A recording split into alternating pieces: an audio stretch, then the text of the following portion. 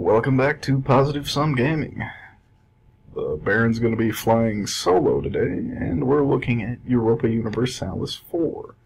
I got a personal request to highlight some of the differences between 3 and 4, so that's what we're going to be doing today. We're going to be playing as Switzerland, since they are notoriously neutral. We'll be trying to maintain that neutrality, although mostly I'm just going to be discussing gameplay mechanics. So let's start up with our tabs here. Government. One of the biggest mechanical changes is in monarch points. Your monarch is now a pretty big deal. They had statistics in the past, but now a lot of your actions are done based on how many monarch points you have built up. You still have 3 categories: administrative, diplomatic, and military.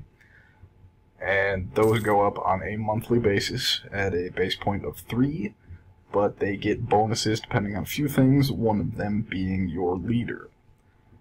Because Switzerland is a republic, we have an elected leader, or syndic, I believe, as they refer to their president. And you start with just a baseline leader who's got baseline stats. Not quite sure why they do it this way, but usually within a month or 2 you will then get a new leader for no good reason. So I expect any minute now this guy who's just got 333 is going to be replaced with someone with a random roll. But so because I have this guy right now, I'm gaining 6 points in each of the statistics on a monthly basis. And a lot of what you do is going to be done with those. Advisors are still present. They still have their little special abilities, like increasing your production efficiency, reducing your revolt risk. They have an additional ability that they increase the amount of power points that you get in their respective statistic by a certain number. So your lowest end guys, it's 1, and then as much as 3. And the +3 guys are really expensive, as you can see. It's 143 just to hire him, and then 9 a month in upkeep. But so if your monarch, or president in our case, is really lacking in one area, or you just really need power points in one particular area, you can hire an advisor, less for his little special ability than for the additional power points that he'll be giving you every month. Government types can be changed once again. That's pretty well dependent on your administrative technology level, though, so you have to get that up before you can go upgrading governments.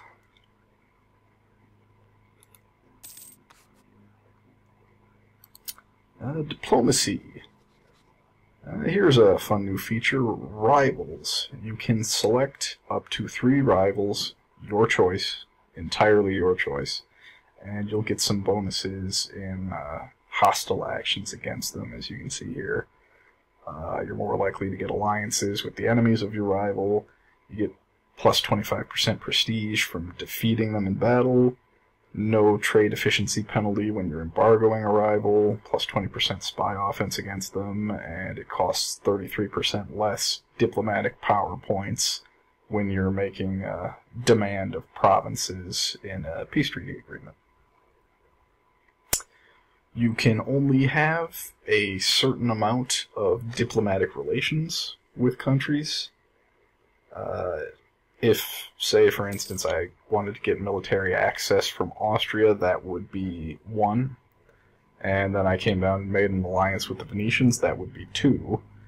Out of my cap of 4 right now. You can have more than 1 diplomatic item going with a single country, and it won't count against you multiple times. So I have like military access with the Venetians, and then I also get an agreement to have fleet basing rights with the Venetians. That would still just be 1 diplomatic relation because it's 2 items but with 1 nation. And then of course you have your diplomatic reputation, which makes it harder or easier to get nations to agree to things that you want. And if you exceed your relations cap, which is possible just because I have a max of 4. I can go over that if I want to, but then you start taking a hit to your diplomatic reputation, which will make it more difficult to get diplomatic actions completed in the future. And those are the major changes on the diplomatic page.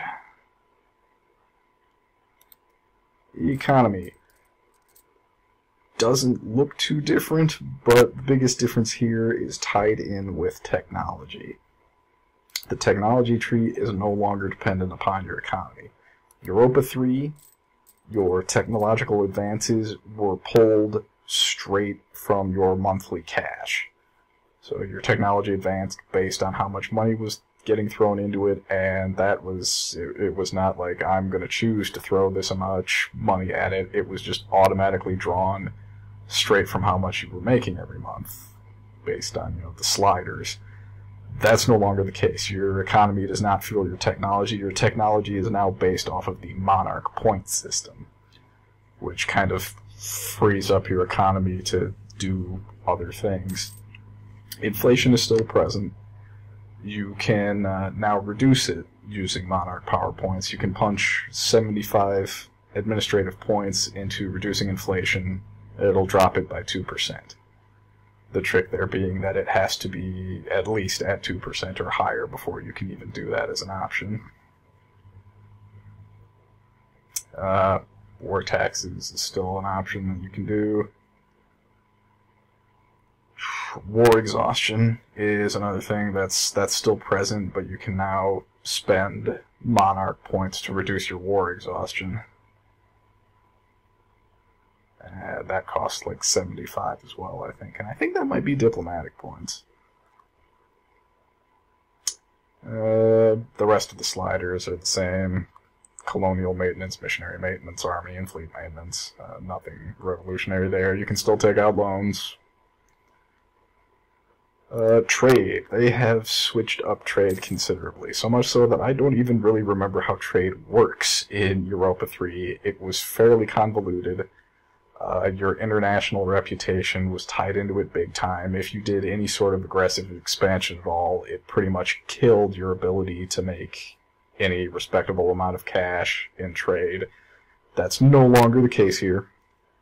And owning a trade node is no longer as much of a big deal. I'm going to turn down this alliance offer from the Palatinate.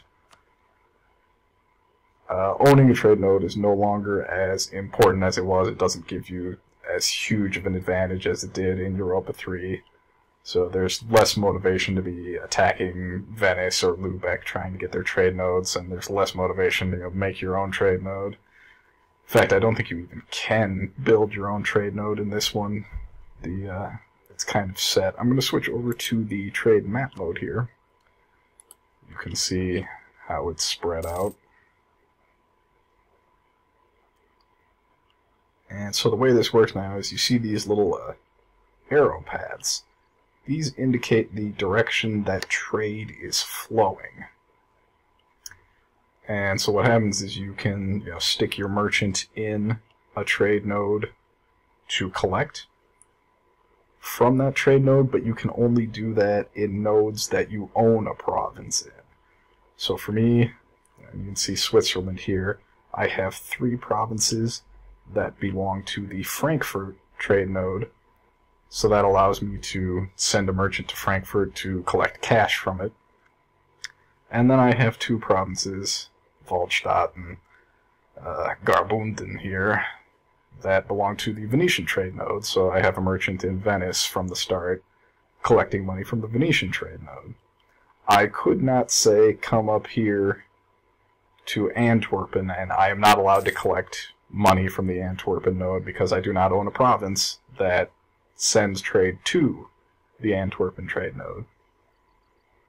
What you can do is attempt to steer trade in your direction. Both of my merchants are currently in nodes collecting money, but if I were to, say, send a merchant over here to Vienne in Bohemian territory, he wouldn't be collecting money from this node. He would be attempting to steer outgoing trade to a node where I can collect it. So in this case, Frankfurt. And that's what these other little boxes with the arrows are here. These aren't additional trade nodes. This is the amount of cash that's flowing up that path. So as you can see from Wien here, Wien is getting 2.8 coming into it, and then outgoing up toward Lübeck there. Nothing's going out toward Lübeck in that direction. We've got 1.13 that's heading in the direction of Frankfurt, and 0.27 that's heading down toward Venice. So that's favoring me right now. But if I wanted to try and increase those numbers in Frankfurt's favor anymore, I could station a merchant here. And so if you get, the idea is as you keep building up merchants, you just keep placing them in locations to try and daisy chain as much money in the direction of your collection trade node as possible. So I'll set a guy up in Wien, I'll get another guy that I'll set up in Krakow, I'll get another guy that I'll send down to Constantinople and start trying to filter stuff up from Constantinople more towards Frankfurt. And so as far as like actual collection goes, that's based off of your trade power. So the bottom number here next to the little gold coins is, of course, the amount of money that's in that trade node. The upper number is your trade power. I currently have 11.8 in Frankfurt, so I'm getting a decent chunk from Frankfurt. I have considerably less in Venice. I only have 2.53, so I'm barely getting anything from Venice at all. And there's some things that you can do to increase that. Most of them are around buildings. There's buildings that directly affect your trade. I can't pull any of those up right now because my technology is not high enough to build those. But there's marketplaces and things that increase your local trade power. So if I start building a marketplace in Bern and Zurich and St. Gallen, it's going to boost my trade power in the node that those belong to, which would be Frankfurt. And so I'd be able to collect more money from Frankfurt. There is also trade steering. There is a modifier to that.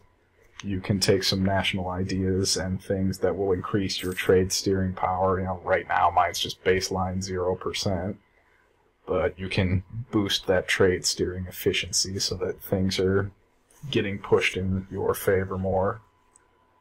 And then you can bolster your trade efficiency as well. That'll come just straight through increasing your diplomatic technology, and there's ideas and things that will increase that as well. And that'll boost your trade power and your collecting and whatnot. This screen is kind of nice. This shows all of the active trade nodes, how much money they bring in, how much trade power you have, how much money you're collecting from that, and you can recall and send merchants just from this screen without having to scan around the field and find the node that you want. You can just come to this screen and deal with it right there. And then this little pie chart up here shows you how much of your income on a monthly basis is coming from trade, so you can see how dependent you are upon your trade for your monthly income, and whether or not you want to do something about that, increase your taxes or continue to focus on trade. And the Austrians are attacking the Bohemians to try and revoke their electorate. How nice of them. Alright, so technology. Here again, technology is no longer attached to your economy. It is now based on your monarch points, and it's something that you have to actively choose to do. It's pretty expensive. The baseline cost for most tech upgrades is 600 points in their respective fields. That can be pretty spendy. I'm a member of the HRE. That gives you some bonuses. Your neighbor, if you've got Western tech tree neighbors, that gives you like a minus 5% bonus. Imperial Integrity in the HRE gives you a minus 10% off of the cost. That's pretty huge. So HRE members get it a little bit easier trying to upgrade their technology. And it can be a pain to get your tech upgraded sometimes, as events will keep happening that will be drawing off of your monarch point pool. And Alliance offer from Württemberg, no thank you.